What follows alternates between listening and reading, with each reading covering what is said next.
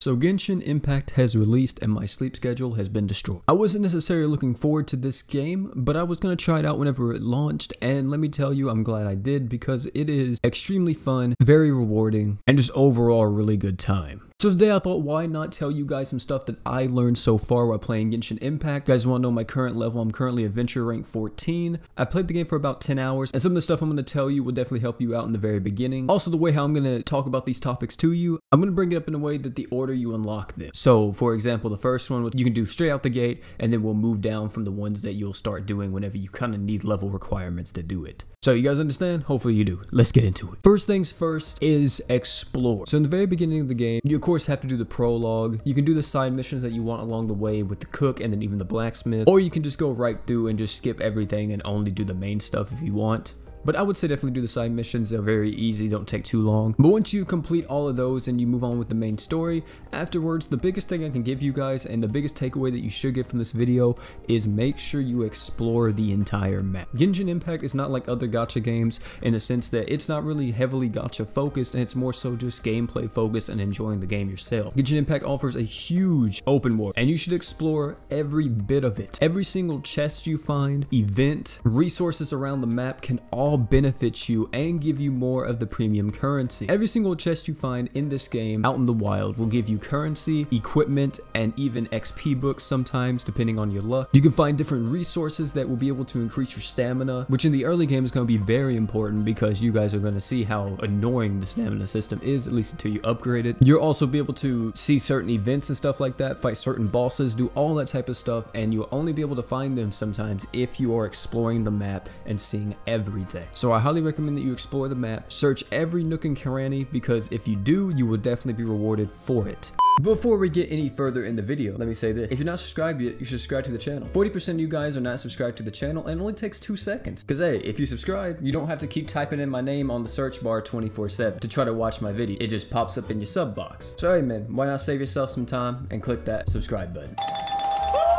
Moving on, next is the summons. Now the summons, you unlock these at adventure rank 5 or the wish system. Genshin Impact at the end of the day is a gacha game, even though it seems mostly open world and just like a huge quote unquote MMORPG, but you're mostly playing solo most of the time unless you're playing co-op. And with the summons, here's what I'm going to tell you guys right now. As soon as you're starting out, of course summoning is going to be the biggest thing. For most people, will make or break the account that they keep. If you're new to gacha games, there's a thing in gacha games that we like to do called re-rolling. So some people may want to re-roll their account depending on what they do and do not get from the summon. How you re-roll, do not ask me. I'm gonna be honest. I'm playing on PlayStation. I have no idea how you would re-roll on PlayStation compared to mobile and PC. It may be the same way, it may not be. But if you really want to know, you can probably look it up on YouTube. Tons of videos out there that will help you. As for some solid characters to go for on these banners, if you want to, which I highly advise against it because I just hate them in any gacha game, especially in this one, since this is mostly a PvE game. It's not PvP, so it doesn't matter at all. You can look up a tier list if you want to see who's on the tier list and who is very strong in the game. My recommendation is, if you do that, more so don't look at the tier list, but just look at everybody's kit and see which kit interests you the most, and then maybe try to go for them. If you want to go for a 5-star, go on ahead, but I would only recommend doing that if you are planning on re-rolling. If you're not planning on re-rolling, you're just starting out right out the gate, I would recommend maybe aiming for a 4-star that you like their kit design or you like the way how they look, instead of aiming for a 5-star right off the bat. Of course, people have made tons and tons of videos out there talking about some of the crazy characters if you want to look up any of that stuff, but my biggest recommendation, like I said, look up on the tier list, look up on their actual Genshin Impact site, see how the characters look, see what the characters do, and just pick it off of that more so than the tiers, because as this game is, it's mostly a PvE game. No character is necessarily gonna be the best, especially with the game system and everything with elemental combos and all that. So for right now, we just don't have one character that rules all yet. As for some of the characters that I would recommend getting right out the gate, Fischl is definitely a very strong 4-star character. She's a supporting character. What she does is she puts out this bird, does electric damage to everybody in the area. Really good as a support. Razor is also really nice, a very strong physical damage dealer. He's a great sword user, really cool. Has a stand if you're a fan of JoJo. If you're interested in Jingling, you're able to get this girl for free, so you don't have to re-roll for her or summon for her if you don't want to. Same thing with Barbara for right now until update 1.01. We're able to get her for free as long as you reach adventure rank 20. As for the 5 stars, stars go, pretty much any 5-star is going to benefit you. All of them are very strong and definitely worth using. And since we're talking about characters currently, let's talk about what to do with your resources. Now, here's what I would recommend to you guys, because it's going to get very costly the more and more you progress in the game. And that is focusing on maybe 1, 2, possibly even 3, and using your 4th character as just being there. The reason why I say this is because the amount of gold that it's going to take and the amount of EXP items it's going to take to start leveling up your character, especially past that level 50 to 70 mark, it is going to take a ton of XP and gold. You're going to run out of resources if you're upgrading everybody a ton or you're just throwing it everywhere. What I recommend doing is that focus on 3 characters, maybe like a main damage dealer, a supporting character, and then maybe like another damage dealer that is more of like a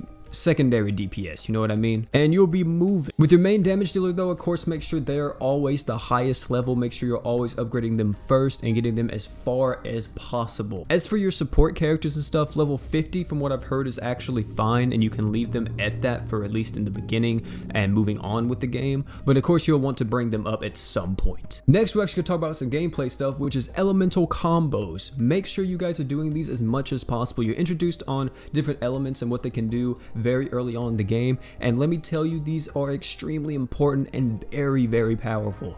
Here's all the different elemental combos you can do in the game, and let me tell you one of the strongest ones in the game right now, which is actually electric and frost. Whenever you proc electricity and frost on a character, you will apply a 50% physical resist down onto them, which is extremely OP, especially if your main damage dealer is of course physical damage. That's going to increase their DPS by quite a bit. Of course, depending on what characters you are using and stuff, you may be using different elements or whatever, so make sure you find elemental combos that best work for you. But that is one of the biggest things in this game. Make sure you're elemental comboing and doing all of those juicy combos and making it look real nice on screen, because whenever you pull off some crazy stuff, it looks really cool. Aim for adventure rank 12/14 on day 1 if possible. By day 1, I mean the day that you start playing the game. The reason why I say this is because there's certain benefits you get at adventure rank 12 and adventure rank 14. One of the benefits you get at adventure rank 12 is that you're able to access your login bonus. Of course, your daily login bonus is very nice because the only thing you have to do is log into the game and you get rewarded for it. And every day you don't have this, that means every day you're missing out on just free rewards. As for the other stuff that you can unlock at 12/14, you unlock these new things called ley lines. Ley lines are pretty much like the EXP dungeons or gold dungeons in other gacha games, but in Genshin Impact. They'll appear on your map as you can see right here. You can tell which one's which by the color of them. If it is a blue ley line, then that of course means that it is an EXP book ley line. If it is gold one, then of course that means it is for the gold in the game. Of course, farm whichever one you need whenever you need those resources, but do be careful with how you spend your raisin, which is actually technically the stamina system in this game, not the stamina system like combat, but the actual stamina system if you played any other gacha game / mobile game. You only get 120 of this, and yes, it recharges over time, and pretty much anything you do consumes this. If you do a dungeon, if you do a ley line, so make sure that you are always farming the right stuff, and also make sure that you are never capped. As you can see right now, my raisin may or may not be maxed. I'm not for sure because I'm recording the audio for this first and then the gameplay afterwards. But definitely make sure that you are always using your raisin, you always have that baby recharging, because that will be best case scenario. Now, unfortunately, I cannot show you this on the map because I actually already did them all for today, but the next thing you unlock is commissions, which commissions, think of them as daily missions. They will pop up around the map and you can go to them, do these little objectives. Upon completing them, you'll get rewarded, and if you go back to the Adventurers Guild and you talk to the receptionist, she will reward you for doing the daily commissions. So definitely recommend you do that every single day as soon as you get up. And last but not least is expeditions. These will be another thing that you unlock at adventure rank 14. What these are pretty much ways for you to get free resources by sending off different characters that you have to go collect them for you. Now, of course, once you send them off, I don't think you can use the character because it does give you a pop-up like, hey, if this person's in your party, you're going to send them on a dispatch. Are you sure about it? But definitely recommend sending the characters that you're not using on these expeditions, just because it's free resources, and if you're not using the characters, why not make some use of them and just send them there and get some free rewards. And now, once you're probably a little bit further, you're probably adventure rank 15 now or whatever, after you got through all of that type of stuff, did some more story and everything, and then now you're wondering how are you going to be spending your currency in the game. And what I mean more so is the wish currency. Now, of course, if you didn't get the character you want yet and you still really want a character, go on ahead, keep going for it. There's nothing really wrong with it, and definitely if you want a 5-star, why not? Just keep summoning for it and see if you get a 5-star. If you do, hey, congrats. But as for what I'm going to do, this is what I'm going to tell you guys, and maybe this is a recommendation that other people will give other players as well. So there's two types of banners in this game. We have the default banner, which is always here, which is the one with Jean and Dillik on it. And then we have the Intertwined Fate banner, which is of course the character event banners. If you guys ever check the rates for this game, you guys know that the rates are 1.6 if you are doing a multi-summon for a 5-star. It is very low,